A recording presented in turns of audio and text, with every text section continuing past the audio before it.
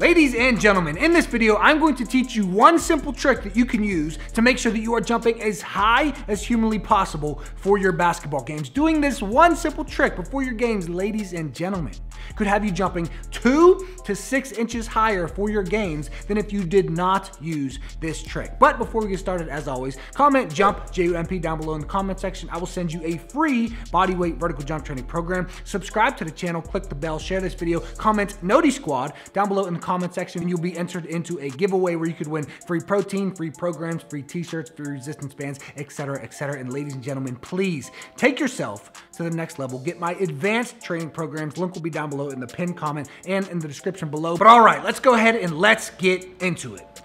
This one simple trick isn't really a trick.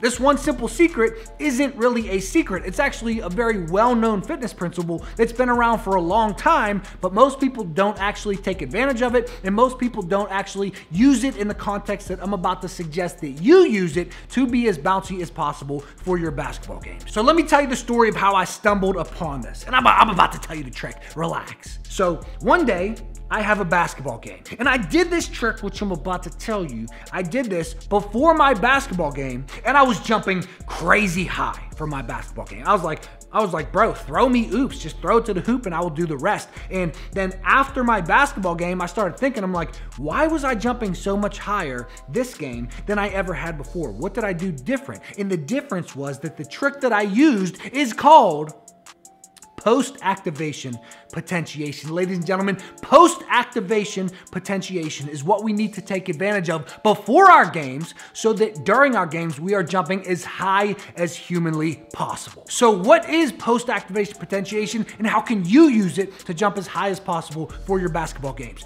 Post-activation potentiation, in the context that we are going to use it for jumping, just means that we do a weighted explosive exercise to activate our muscles, to potentiate our muscles, to turn them on so that when we go out onto the court, our muscles are now activated, potentiated, and we are jumping way higher than normal. That's really all that it means. We are doing specific exercises in a specific way to activate our muscles, to turn on our muscles so that we are jumping higher than normal for our basketball games. And what I'm going to do now is I'm going to show you my exact routine that I do every single time before one of my basketball games. Then I'm going to show you what you could do if you have weights, what you could do if you do not have weights, to activate your muscles, to turn them on so that you are jumping as high as possible. My routine that I do about 30 minutes before every single basketball game, I do this in my apartment with my weights, and then I drive to my game and my muscles are potentiated for my basketball game 30 minutes later. What I like to do is 3 different exercises. The first I do is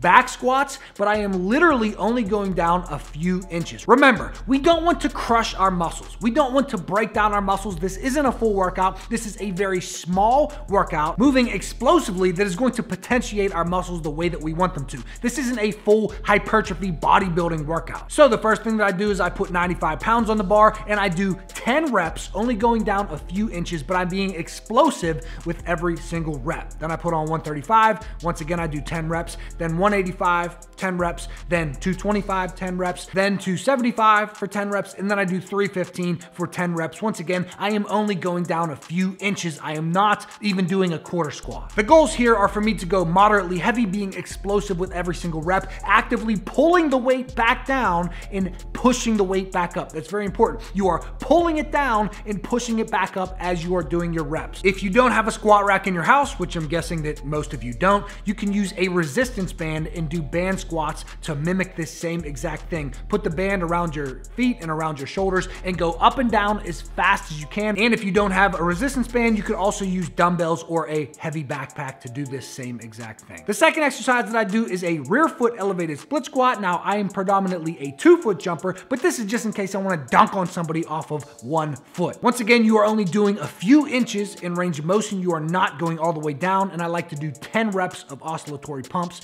or a few inches in range of motion with moderate to heavy dumbbells, and I do 3 sets on each foot of 10 reps. If you don't have dumbbells at home, but you do have a resistance band, you can use a band for this one, or you could use a heavy backpack. And the last exercise that I do before I get in my car and go to my basketball game is 3 sets of 4 reps of dumbbell box jumps. Now, I'm not jumping as high as I can. This is an 18-inch bench that I'm jumping onto, and I suggest that you use around 18 inches, maybe even 12 inches if you are a beginner, and I'm holding 20-pound weights. Once again, if you do not have dumbbells, you can use a backpack full of books. Now, guys, let's say that you are a high school athlete or even a college athlete or really any athlete that isn't going to be home first. Let's say you go to school all throughout the day and then you have a game right after school. What I suggest is taking a resistance band in your backpack and using that resistance band to do your squats and then your rear foot elevated split squat, and then using your backpack to jump on to the bench, the bleachers in the locker room before you go out and before you work your game. And also the time that you do this before your games, I do it 30 minutes before,